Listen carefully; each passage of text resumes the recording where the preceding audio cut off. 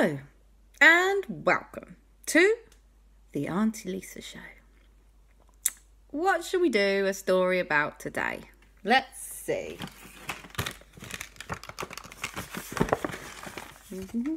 Oh, I picked out two. Nobody panic. Lucy and El Fuego. That'll do from that bag. And this bag. Ah, look at that. It's all of us. And Kwazii. That cat, anyway. And a Triceratops. Lovely. Every good story should have a dinosaur in it. Let's see. Places. Places, please. Oh, I've dropped one on the floor. Oh, no. The sun. I should have taken that one out because that's just crazy talk. And a roller coaster. Marvellous. Okay. I can't remember. Transport. I should know by now what's in each bag. A speedboat. And bag of random things. Is it going to be something good? A big hole.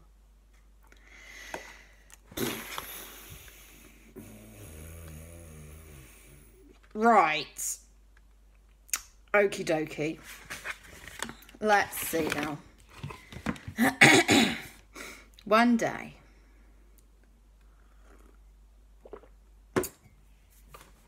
Aunty Lisa, Aleksander and Kristoffer were invited to visit the Octonauts for a nice cup of tea and a sit down. Aunty Lisa said, yes, I love a nice cup of tea and a sit down. It's literally one of my favourite things to do. Hence, sitting, drinking tea now. So, they packed a bag with some biscuits in it because it's always good to arrive with biscuits. People appreciate it. And they set off to the seaside. Ooh, I'm very tired. And you know what? No one at school would let me have a nap today. Not one of the children said yes when I said I should have a nap. They said no. It was really mean, I felt. Apparently when you're the teacher, you're not allowed to have a nap. Anyway, I digress. So, Aunty Lisa, Kristoffer and Aleksander had been invited for a nice cup of tea with Kwazii and all the other Octonauts on the Octopod. And so they set off to the beach and got on a nice boat that they happened to have there. It was the kind of boat that you row. So they were rowing their lovely boat. And everything was going absolutely hunky-dunky. And they arrived at the Octopod that was in the middle of the sea. And it was a beautiful sunny day. And Kwazii popped out of the top and he said, ahoy there, me hearties. Welcome aboard the Octopod for a nice cup of tea and a sit down. And Aunty Lisa said, yes, this is my favouriteest thing. So they all climbed aboard the Octopod and climbed inside. And they did indeed have a nice cup of tea and a sit down. That is until disaster struck. Dun, dun, dun. They were just finishing up their second cup of tea and starting work on their second packet of biscuits when all of a sudden the Octopod started swirling around. And everyone went, whoa, feel a bit sick. Whoa, and the Octopod was swirling and swirling and swirling. And everyone went, what's going on? and all the alarms were going off. Everything was going crazy all around them. And they said, I just don't understand. What?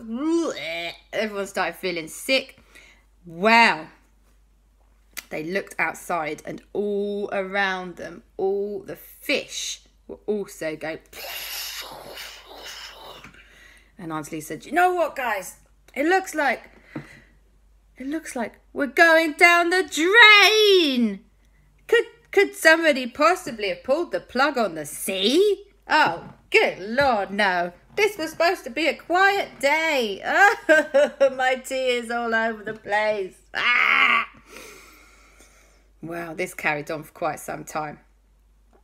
Everyone was on high alert, just holding on to anything they could, because the Octopod was like, and it spun, and then it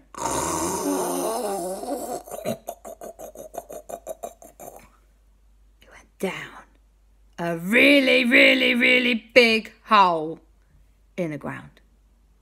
The sea had drained out through a plug hole in the bottom of the ocean bed. It was a blinking disaster, I tell you. A disaster. Everyone was now getting sucked down a hole. Oh no. Help. Everyone screamed. Help!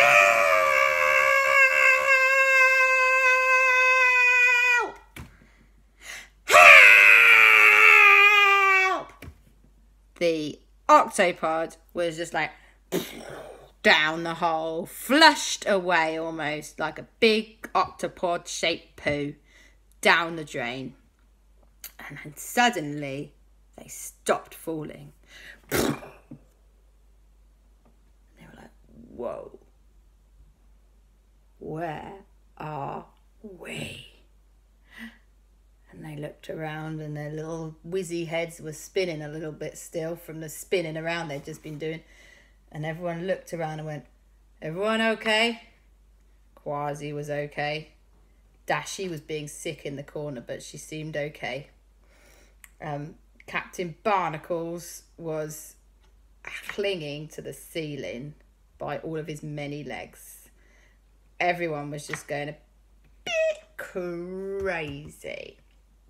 Well, they looked around, they said, okay, it seems we've stopped draining. We must have landed somewhere. But where are we? Where indeed had the sea drained out into? Was it like a giant sea sewer? Like what happens when you flush the toilet? They certainly hoped not, because no one wants to live in a giant sea sewer. That would be horrible. A sewer, by the way, in case you don't know, is where all the poo goes. It's gross. Anyway, so they looked around and it was quite dark down there. They were like, maybe we're in like a deeper bit of the sea. Well, they looked and they looked and they looked. And they started to see some of the sea animals kind of emerging, like swimming around in circles still. Everyone was dizzy. And then they spotted an upturned speedboat. And they were like, what? There's an upturned speedboat over there. Maybe there's someone who needs our help. So, Octonauts to the rescue, said Captain Barnacles. He had regained his sense of which way up was the right way up and landed on the floor. And he was taking charge. Wait, Captain Barnacles is not the octopus. That's the other guy. Damn it. Captain Barnacles, as we all know, is a polar bear.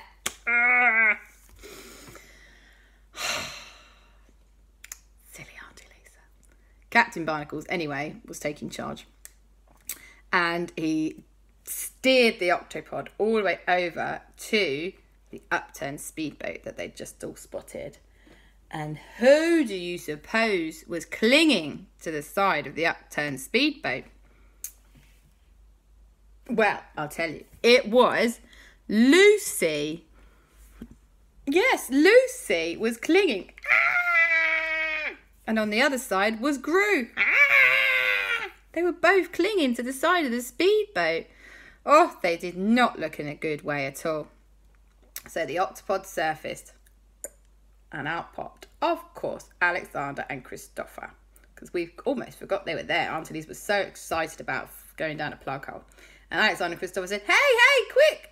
Lucy! Gru! Come over here, we can rescue you. And they threw them a line with a ring on the end of it. And they pulled in Lucy and Gru and welcomed them aboard the Octopod. Lucy and Gru were beside themselves with relief. They said, you guys, we didn't know what was going on. We just got sucked down this hole. And Aleksander and Kristoffer said, yeah, us too. We all just got sucked down the hole. It is crazy. It's like we've been sucked down the drain. Oh, do you have any idea what's going on? And Gru said, I don't know what's going on. It's all crazy to me. And they said, oh, Gru, if only you knew. That would be some help. Well, he didn't know. So they carried on exploring now with their Octopod because it seemed to be the safest thing to do. And they were exploring and exploring. And they found another boat. A shipwreck almost by this time.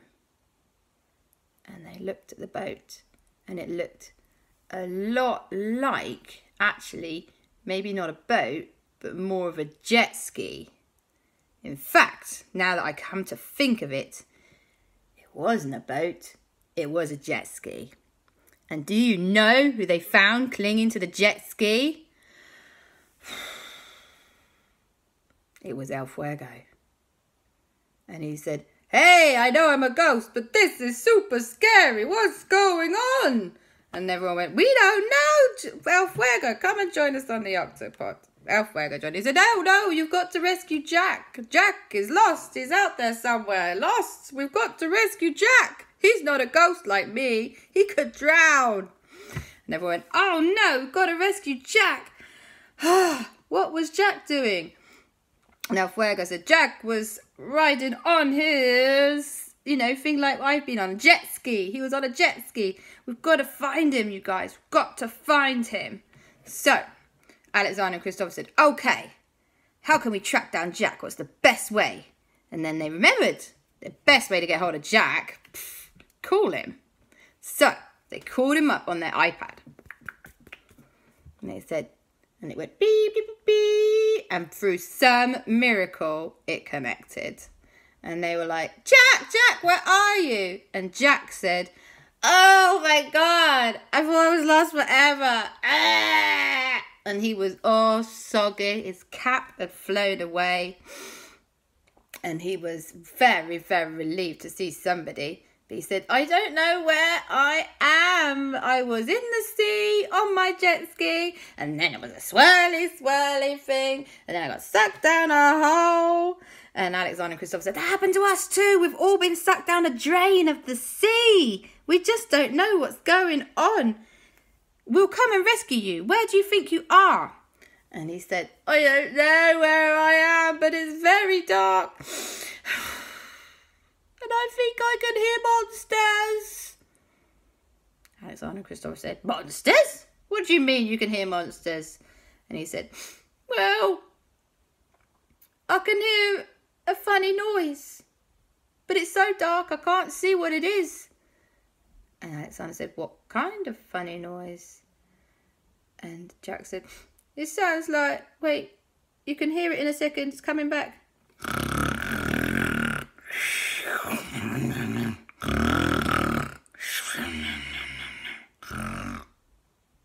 Aleksander and Kristoffer went, what is that? That sounds, well, it sounds a bit like Papa when he's sleeping, but assuming it's not him, it sounds like a terrifying monster to us. Okay, stay where you are. We're going to see if we can track you using some of the Octopod's kit. Oh, I know. We'll use Find My Phone. Okay, Jack, we're going to come and find you. Beep, beep, beep, beep, beep. Oh, smart cookies. What smart cookies? They remembered if you lose someone, you can track them down using Find My Phone. So they did that on their iPad. And beep, beep, beep, beep, beep. Oh, there was Jack. Bing, bing, bing, bing, bing. On the map. But the map did not look like the normal map at all. The map was all like, The picture was all crazy and fuzzy. It was almost as if Google didn't know what the map should look like. Interesting. Nonetheless, it gave them coordinates to where Jack was now clinging for his life. And they said, Jack, we are on our way. You just stay right there. And they went to find Jack. Well.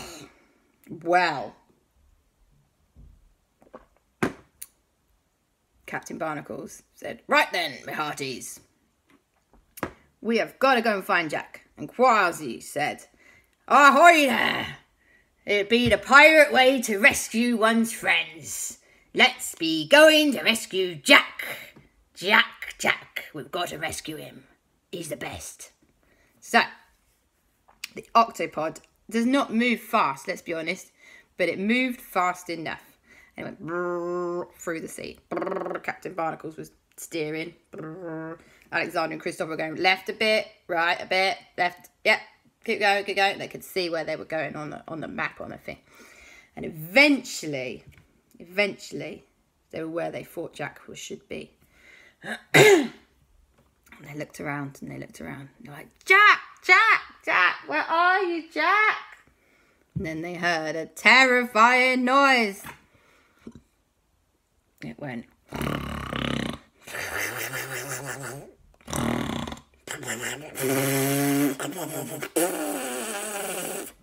And they said, Jack! They couldn't see Jack anywhere.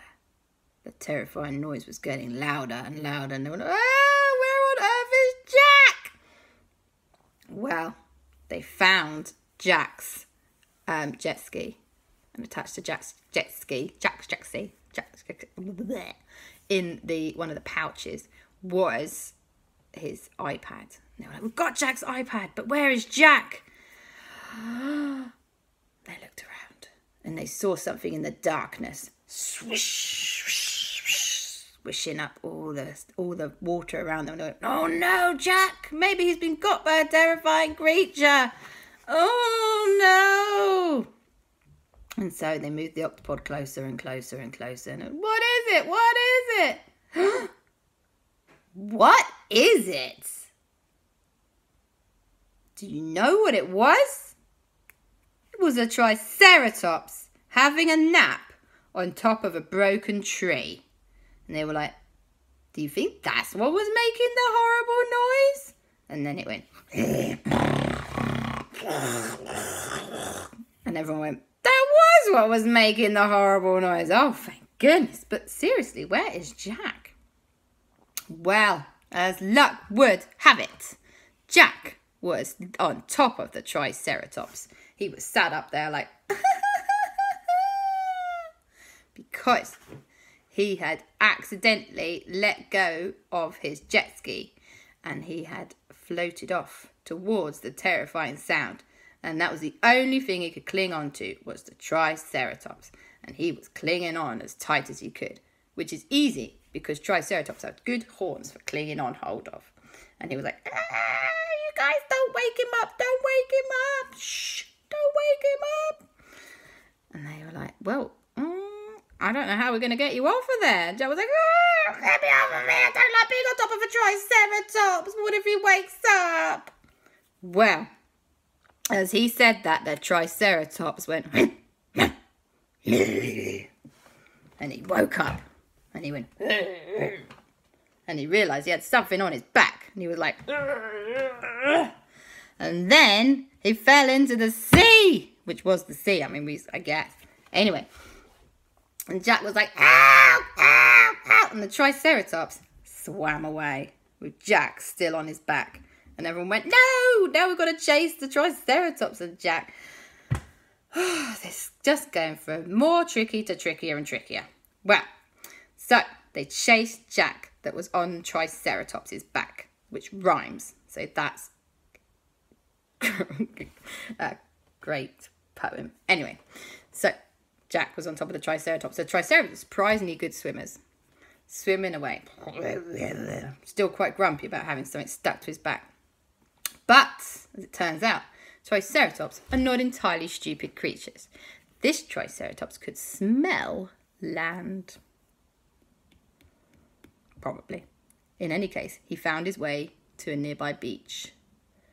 And everyone went, "What? He's found the beach! We found land! Hooray! Maybe we can all get back to wherever we managed to come from our home, from the sea, from the original sea, not this other sea where we've just been ejected." Anyway, so everyone got onto the land. And then they sat on the beach and looked out to sea, as such as it was. And they saw something happening in the distance. And they went, "What is that happening in the distance?" It was a little glimmer of light. The Triceratops, by the way, had wandered off and started eating something in the hedgerows nearby. And everyone, the Kristoffer, Aleksander and Aunty Lisa, Fuego, the Octonauts, Lucy, and that's it, all started looking out to sea. And they saw this light. And the light got bigger and bigger and bigger. And then somebody said, "You know what? I think that's the sun." And everyone went, "Pfft, that can't be the sun. We're under the ground, aren't we under the ground?" I'm very confused right now. Well, it got bigger and bigger and brighter, and it up and up and up it went, and everyone went, "You know what? That really does look like the sun. But how?" And then they looked around and they realised that they weren't on any ordinary beach. They were on a beach in Australia. So other people, Australia. They were in Australia. And they were like, "What? What just happened here? Did we go down the plug hole in the world and it drained out on the other side of the planet? And now the sun's coming up here and we're in Australia?" And everyone said, "You know what? I think that probably must have been what happened. But how?" And their brains started to scramble, because how on earth did you get sucked down the plug hole and spit out on the other side of the world? Like, there's not a tunnel through the earth, is there? Or is there? I don't know. Maybe there is. So anyway, they all sat on the beach and watched the sun rise. Quite relieved, at least, to still be on Earth. I mean, that's good news. And they said, "We are, at least we're alive. And now, I guess, we're all on holiday. We're in Australia, mate. This is awesome." And they said, "Do you know what I think we should do?" said Aunty Lisa.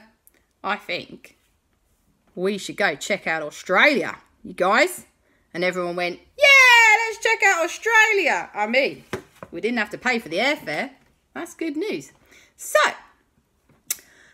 all of the Octonauts, Lucy, Fuego, Kristoffer, Aleksander and Aunty Lisa, but not the Triceratops because he was busy eating, all went on a little tour of Australia. And they saw all the cool animals together, like kangaroos, and crocodiles, and some other things, koalas, kookaburras, and that's all I can think of. They saw all the cool animals, and then to finish their holiday off in style, they all had a go on the Australia's biggest roller coaster. And Aunty Lisa tried her best not to be terrified, but it turned out she's always terrified of roller coasters. And so she was like, "Ah!" And everyone else, no, she was like, "Ah!" And everyone else was like, "Yeah!" They had a blast, an absolute blast. And then, because they'd had such a great time, they decided to all have another cup of tea and some cake and some biscuits and a sit down, but not on the Octopod or on anything on the sea. They just went to a nice cafe and had a lovely time. And that is the end of the story. Love you guys. Night night.